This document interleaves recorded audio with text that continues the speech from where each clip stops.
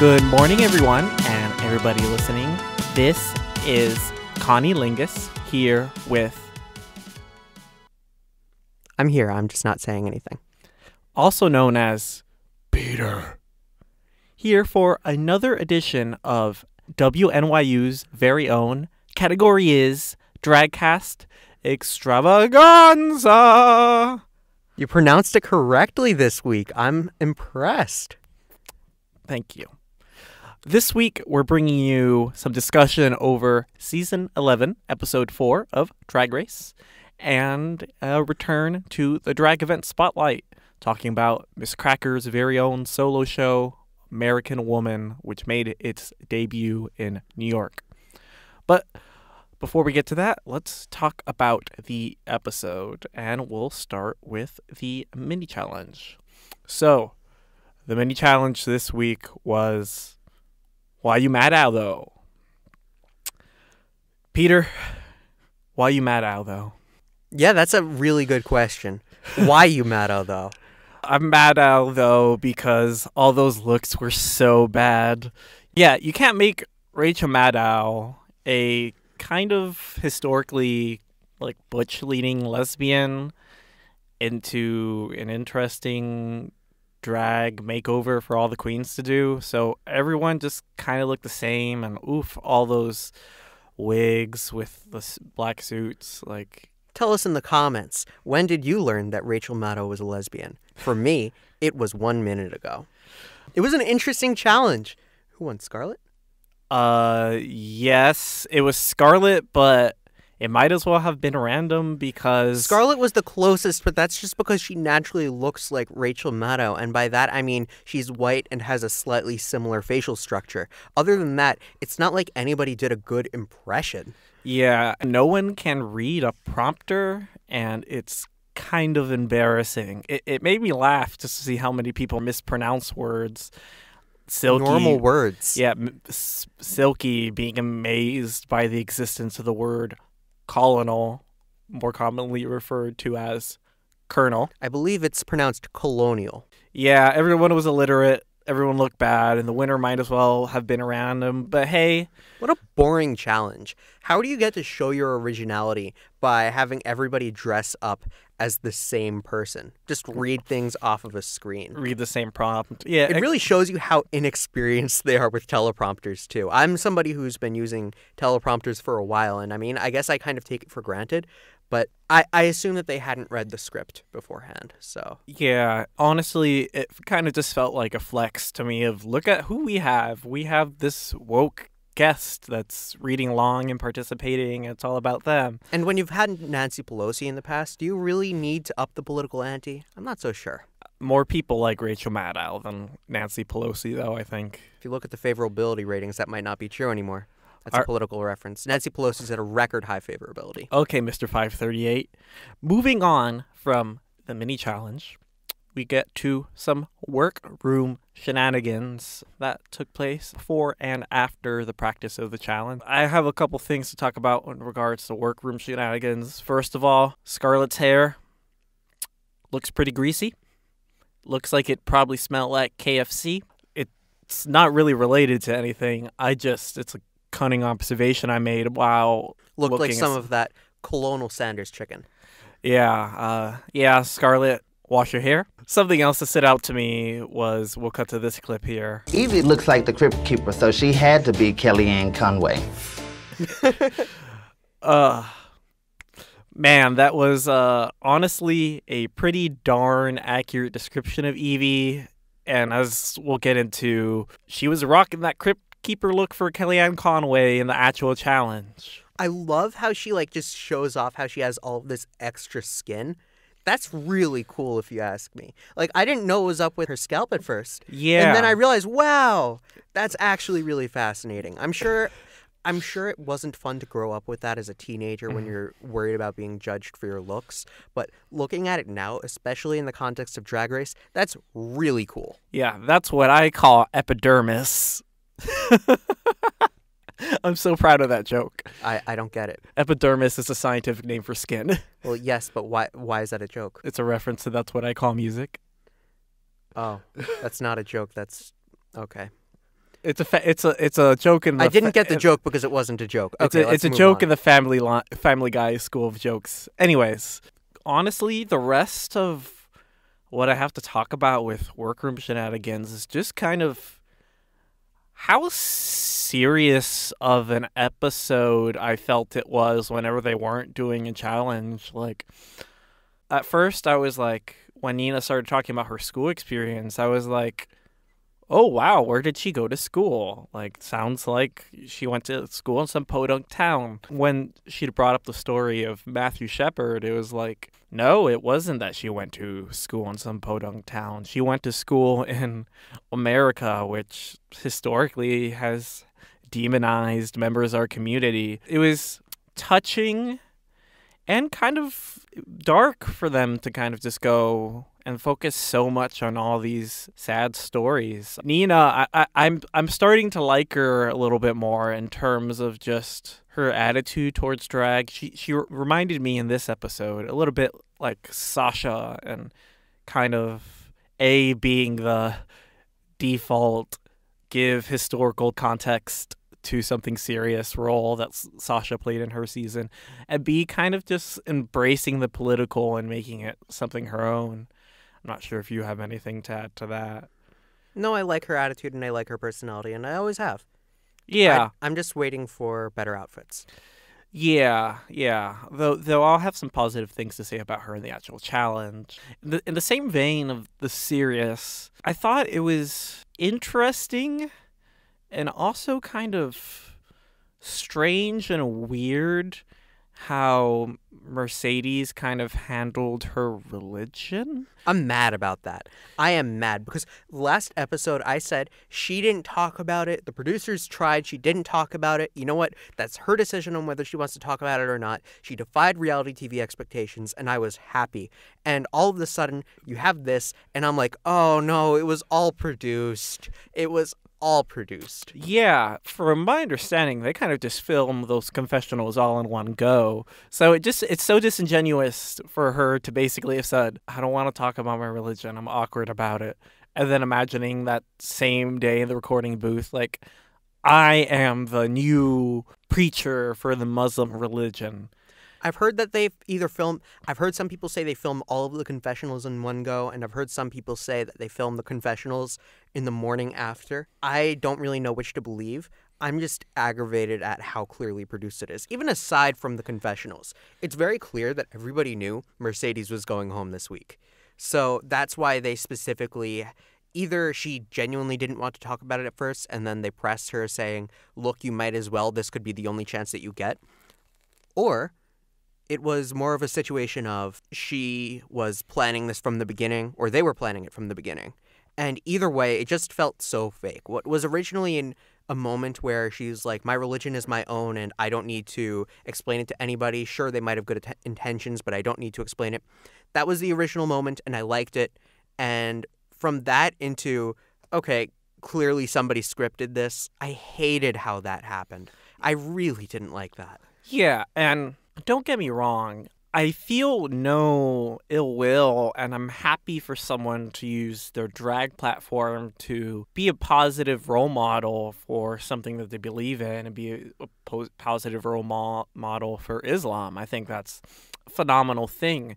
But in the way that it was portrayed in the show, it almost felt like shoehorned in. I don't want to say it felt disingenuous, because that feels making claims about someone else's intentions. And I'll say it. It felt disingenuous. I don't know whether it was, but it felt that way. Yeah, I think why that is because it was just such a quick turnaround on that issue. If it would have been like a season arc of her getting more proud and like her incorporating it into her drag in some way. Or even something that happens when they reunite all the queens for the tell-all. Yeah. I would have been okay with that. But this just felt so fake. Yeah. Whether it was or not, that's the vibe I got. Yeah, and then, yeah, even going all the way to her elimination, it kind of rubbed me the wrong way. But I will say, out of all that Mercedes situation, I will say that it kind of showed a sweeter side to Scarlett. Scarlett all being I guess we'll cut to a clip here, might as well. It is a terrifying time to be Any sort of different. anything different in America right now. I just feel like maybe we let you down and not making it feel comfortable enough for you to do that. Scarlett's not mean anymore. At least not as mean. Sure, she's a little arrogant, but you know what? I don't mind. I'm happy that we're seeing a different Scarlett, and I hope that continues. Or I'm okay with her being sassy, but I like that there's this side of her too, and that is being shown. Yeah, it was almost Bianca Del Rio-esque in that Bianca was always so serious and like cunning and cutting, but she was a sweetheart at heart. Go Scarlett. You're becoming more and more likable as the season goes on. I'm curious to see how far you'll make it. There's one other thing in the workroom that I want to bring up, and that's the genius, silky political strategy. Now, here's what she's done. She's registered as a Republican, but she quickly clarifies that she is not a Republican. Instead, she did it so that when they gerrymander districts, she is going to be gerrymandered into a Republican district, but she's going to vote Democrat. So as a result, she'll be able to influence the elections. Now, Silky, look, I get it. I'm sure that you feel it's a noble thing to do, but you're not so big that you take up a congressional district. Your strategy isn't going to work. I'm just saying. Yeah, that seemed a little silly to me, but that's neither here nor there. It doesn't really matter. I just wanted to throw it out there. It's worth pointing out. It was a bit off, and it was a bit strange that they even... I guess they had to include it because it was the political episode, but even then... It was the way to keep people watching through the commercials. Yeah, you're right. It was a commercial singer. With that, we come to the Maxi Challenge, which was Trump, the musical. Was it the Rusical or no? I'm tired of Ru puns, so I don't want to make it unless the show is making it. I don't think the show called it the Rusical this time. I doubt Ru wants her name attached to anything Trump related. I think she's attached her name to everything in this show, and if she hasn't, people do it for her. That's fair. First thing I kind of want to talk about: Giannis versus Todrick. You know, people talk about how Todrick is a meanie pants and how... They talk about a little more than just him being a meanie pants, but I guess you could say it that way. We're keeping it PG for the children listeners. Well, even beyond that, I don't care. That thing with Todrick Hall and for Virgin Airlines is going to mean that I always appreciate Todrick Hall in a sense. But yeah, I just wanted to see what you thought. Did you feel that Giannis was any different, any better, or any worse than Todrick? I felt he was just as mean, I say in air quotes, as Todrick was. If anything, he was meaner, just making fun of Raja, who admittedly put that on herself by saying, oh, I've danced this many things, but it's been 15 years. And then being trashed at a dancing. Yeah, he was just kind of mean. I agree. People criticized Todrick because, oh, he hasn't really done anything, which isn't really true. Or, oh, he's so mean, he pushes the queens so far beyond their limits and that messes with them. So did Giannis. I felt like this guy was pretty much the same. It's just that since he hasn't been there for as long as Todrick, people aren't saying that yet. People are still more willing to just say, wow, he's so much better than Todrick because I don't want to like Todrick. And he's pretty much the same. I guess he's not as recognizable of a face, but unfortunately, he's never been in an airline safety video, and for that reason, I have to give him a thumbs down. Once he's featured in an airline safety video, I'll change my mind. Tying into that, I just wanted to talk about Raja. We'll cut to this. Oh, I'm sorry. Oh, Raja, you really embarrassed yourself this episode, and I don't see you staying for long. She was in the bottom two. Again. She was in the bottom, or at least towards the bottom of the lip sync from the televangelist episode. Yeah. So Raja is on thin ice. Not to mention, well, we'll talk about the lip sync in a bit. Yeah. Let's see what else to talk about with the Maxi Challenge. Honestly, the Maxi Challenge I didn't like. For a musical that's all about lampooning things, the writing has to be good. I thought it was kind of lame, and the performances, for the most part, weren't that standout. Can I say this? Sure. Vindication for Ariel Versace. I think that it was there. I think that she did really well. Oh. At first, she was like kind of floundering, and she really needed to do well this week because she hasn't been looking that great lately. Her outfits have been kind of stale and repetitive, and I think that we saw a really good performance from her to the point where, yeah, I would have argued that she could have been in the top. She wasn't. I would have put her there. I don't think I agree, but I'll admit some sort of bias because I was done with her with all of her her lame complaining throughout the practicing. That when I saw her, I don't know, she just didn't really stand out in Trump the musical. But then again, I feel like very few did. I think that's the problem. There were so many people, and they tried to use so many jokes that it was tough to understand. I didn't know that Miss Vanjie was Rosie O'Donnell. I just kind of looked at that, and I missed the people that they were saying. I was like, okay, Yeah, they quickly clearly they said people. I see Hillary Clinton. I forget who the other person even was. Miss Vanjie comes out, and I'm like, who's that? She's Is that not supposed to big. be Elizabeth Warren or something?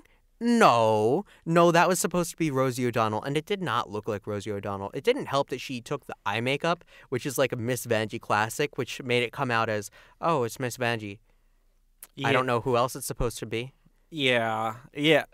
They should have gotten a bigger girl to do her. Though I think we're kind of out of bigger girls at this point. Although apparently typecasting is a problem. Unless you're Silky, in which case you come out and it's like, whoa, is that Oprah? Is that actually Oprah? Yeah. She came out and I'm like, it's Oprah. She complained about getting typecasted, but you know what, girl? You should be glad that you got typecasted because you played that part very well. Yeah, I think of the standouts from that challenge, it was her, Oprah, Nina's Huckabee Sanders was pretty on point. I felt like that was a little underwhelming. But I think look-wise, it was like uncanny, and even more uncanny was Ginger Minj as Trump. That made me so uncomfortable. Oh, I felt extremely uncomfortable. I didn't feel like it was uncanny. I just felt like it was very, very uncomfortable. Yeah, I'm just like, wow, okay, kudos for bringing Ginger Minj back, and I could even I thought that was literally a man. And of course, Evie Oddly for the amusing Kellyanne Conway. Yeah, the makeup was good, and she was overacting it. She did a good zombie. Finally, we move on to the runway. Category is Orange Alert. Start off, think best outfit, Evie's orange clown. By far, wasn't even close. It was really, really good. Honestly, it was worth Evie winning. I think Evie might win this. I think I could see Evie winning this competition. I feel like I very rarely see a clear favorite from the beginning end up winning the entire thing. But she's had like zero missteps. I don't know what her missteps could be. Maybe like a sewing challenge. I'm just thinking that. But she made the outfit herself completely. So even then, I have faith in her ability to do a sewing challenge. She could act. She could do comedy. I think that she could. We haven't seen her lip sync. That's true. And the finals are all about lip syncing. But I am not locking in Evie yet, and I said it before and I'll say it again. Her style of drag is different enough, largely, to the point where it can be a total hit or miss. And if she misses, it'll hit her hard. That's true. And we haven't seen her lip sync yet. Another outfit I really enjoyed, Scarlett's glittery gown. It wasn't like the most radical thing, but she looked gorgeous. Boring. I'm sorry, I just thought it was kind of boring. Don't get me wrong, I thought that there were worse, but I was just kind of bored by it. I just thought she looked very pretty, but yeah, it wasn't that standout. But at the same time, when compared to like Raja's outfit, which I didn't care for with a random shoulder piece, which I didn't either. I'd put that as one of the worst, but the judges loved that. I'd put that definitely above that. I love good-looking asymmetry sometimes. Didn't really love Raja, but yeah, I liked Akiria's wig. I liked that a lot too. I liked the wig. I liked the wig. I liked how it came down there. I mean, it didn't feel that orange, but I loved the style. It was very, I don't want to say minimalist because that's an overused word to describe it, but it felt kind of minimalist in a way. I liked it. Another outfit that might be controversial. So there were 3 casino girl outfits, Vanjie's, Ariel's, and Mercedes, all very similar in look. Vanjie's was my favorite by far. She looked gorgeous, and when they were giving her critiques from the challenge and she was taking it, her makeup was so good that whenever she reacted with her face, I was like, oh, baby's about to cry. She's so cute. No. I liked her casino girl the best. It wasn't a bad design. All I have to say is stop wearing red. I mean, look, there have been some people theorizing that she's going to make a point by doing everything in red. I don't want that to happen. You need to show that you can handle a diverse set of looks, and plus, I want to see something different. It's not like red is just a color. Red provokes a series of emotions from the viewer. It's traditionally the emotive, passion, sometimes anger color.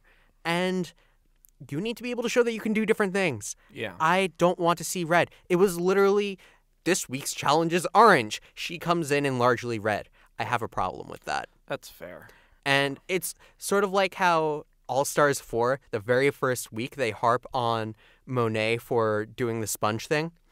That was the very first week of doing something from a season past. This is Vanjie's 4th week of red. That's fair. I still think she's gorgeous, so I don't let it bother me too much. I try to keep my criticisms passionate yet unbiased. I'm a biased mess. I am unbiased. I thought the Ariel was really good. I loved the tassels. I thought it was boring. She looked like a casino girl. Yes, but she had tassels. Oh. And I love the tassels. It's something Farrah would have done, and Farrah does everything better, so... No, okay, hold on. Farrah does things better? Farrah on. does looks better. Farrah had some of the best looks that show has ever seen. Farrah's gorgeous. I'm not having this conversation Bad right take. now. Bad take. Bad. Nonetheless, finally, I think one of the better outfits was Brooke's fruit roll-up jacket. I really liked that a lot. I love the fruit roll-up. I thought it was super cool, super futuristic. Could have seen it like in a cool sci-fi movie. Yeah. And then the worst, I've mentioned them all. I didn't like Raja's random shoulder piece outfit. Didn't like... I thought that Silky's was boring, to be honest. Yeah, Silky's still doing the same stuff over and over and over again. She shouldn't have won. It should have been Evie. Yeah, but how many times... Don't get me wrong. Silky's Oprah was incredible, but Yeah. Evie's orange was even more so. Fair. Then Ariel and Mercedes, both boring. I liked Mercedes' headpiece. It's just that the rest of the outfit wasn't that much. What are your thoughts on Sugarcane's Donald Trump? It made me uncomfortable, but at the same...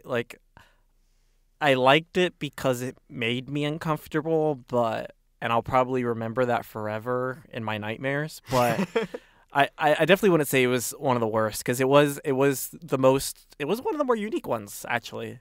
We were talking about Rachel Maddow before. It looked like a cross between Rachel Maddow and Donald Trump in some sense. Yeah. Without the glasses, of course, but still. You know what? I thought it was good. I thought it was really well done. I don't think it was worth the top because I think that there were other people who edged her out. A lot of people were saying that she was robbed. I don't think so, but I thought that it was creative. I thought that it took orange in a different way, in what should be a predictable way, but wasn't, and was still very pleasant. Yeah, I agree. And by pleasant, I mean pleasant in idea. Yeah. Certainly not pleasant to look at. Yeah, I agree. So yeah, finally we get to the lip sync, which was Raja versus Mercedes. Really no surprise there. And that lip sync wasn't even close. Even despite Raja's wig coming off. I disagree. I think that it was kind of close. I disagree. I think Raja that gave so much energy. Mercedes looked like she gave up. Mercedes did look like she gave up, but I thought that Raja's energy was just misplaced. I didn't think that either queen did well. I think that Raja's wig falling off is a serious problem as well. Like, what part of keep your wig on don't you understand? Yeah. If you should only be taking off your wig if there's another wig underneath it and it's a better wig. Yeah. And there's a reason for the wig reveal. That's fair. Or if it's specifically a gimmick to ditch the hair and it goes with what your outfit is. And her wig just fell off, and then she stopped to pick it up. I thought that she fell flat. Don't get me wrong, it was Mercedes' time to go, but Raja's on very, very thin ice. And with that is the episode of Drag Race. Except we have Untucked. Specifically, a certain part of Untucked where I get to admit I was wrong. Vanjie and Brooklyn are a thing. And that's wonderful. The way that they pressed it, the way that it was produced and discussed was cringe. But, you know, it's a relationship. It's beautiful. Good on them. Go them. I hope they make good babies. I think the PDA was a little bit much, but what can I say? I'm single, so of course I'm not going to like PDA. And with that was Season 11, Episode 4.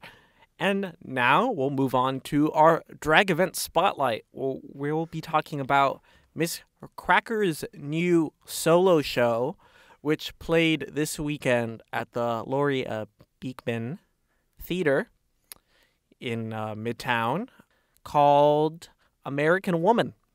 I actually went to this one. Yes, for once Peter joined me for something. For once he was fun, kind of. Hey! Just because I can't drink doesn't mean I can't have a good time. Shout out to all our sober listeners. We out here. Except you're not. Yep. So yeah, this show revolved around just a discourse about our treatment of women in America. So it consisted of a few numbers by Miz Cracker, each kind of talking about a different way in which we should change our treatment for women. So she had a number about respecting women, she had a number about believing women, and she had some guests. She was funny and interacted with the audience like she should. Yeah. The price was a little much, $20 per person as a minimum for food and drink, though that was likely just restricted to the venue. Yeah, and that's not the venue thing, and that's such a high venue basis that once this tours, because it's supposed to tour apparently, you shouldn't encounter that issue more or less. She brought on some guest performers, a burlesque dancer called Pearl. She did a number to an Alabama Shake song, which was great song. She did a great performance to it. Really, the audience enjoyed it. She's an actual woman. Yes. She's a real woman in a drag show. Yes, which Miz Cracker... She took off a lot of her clothes. Yes, and Miz Cracker actually brought up that, that she is a drag queen, so not a real woman, but she still wanted to talk on behalf of women and also bring some actual women in the mix, so Pearl was one of them. And then another one of the guest performers was another drag queen by the name of Izzy Uncut. And I think she did a very good job. Oh, Izzy Uncut was one of the standouts of the night for me, I think. She had a number about women being told to smile and just kind of like the horrors and uncomfortable nature of it. And it was really funny and also very poignant. The crowd also seemed to really enjoy that. I had quite a laugh. It's interesting because we're both men. I don't know about you, but I've never been told in the streets to smile. I might be told that by my family if I'm looking super glum, but that's probably because they're concerned about my mood or something. Yeah. But I don't know, my neutral expression is kind of a slight frown. So I feel like if I was walking around and I got told to smile all the time, yeah, I'd be really annoyed. I'd be really pissed. So, that's an interesting point. I've never told women to smile before, and you know what? I will never tell a woman to smile. Thank you, Miz Cracker. Thank you, Izzy Uncut, for that. Don't smile ever. Exactly. That's the lesson we can take. Yeah. And just to talk about Miz Cracker, she was really good at just, I think, controlling the crowd, keeping them laughing, keeping them on their toes. She encouraged everybody to tip, and everybody did. Yeah. She held a really good show. Yeah, and there was a decent amount of look variation. I say she had like 3 or 4 looks throughout the night. One of them, in fact, was just a replica of like the iconic look from Clueless, which is great. And I don't know what that is, so I'm uncultured. I'm sorry. How can you not know Clueless? It's the gays and the straights love it, Peter. It's iconic. I think if you like Miz Cracker, or just even have a passing interest in Miz Cracker, I think the show definitely does a good job at solidifying her as a unique identity. And the show is worth seeing, I think, even if you're just like a fan of Drag Race or you just want an entertaining like night out and a unique experience. You don't need to be into drag to enjoy the show. But there's definitely a lot of little in-jokes with the show for sure. There are a few. She performed in front of a screen that had projections going on throughout most of it. And so there was a lot of editing in some clips from iconic Drag Race moments that were particularly good. And she was making references to the current season, which was fun. Yeah, it was good. So basically, if the show goes somewhere by you or she happens to perform the show again in New York sometime soon, I'd recommend it. Miz Cracker, I'll definitely be following you. You're a sweetheart. Thank you for the advice you gave me. And with that, we conclude our show. This is Connie Lingus, again here with Fair Champion on League of Legends. Make sure to add my account. I don't know if I could keep that in. I might Do have... not keep that in. Super special thank you to Miss Darling for their song, Young Lovers, that's used in the intro and outro of this podcast. Thank you so much, and have a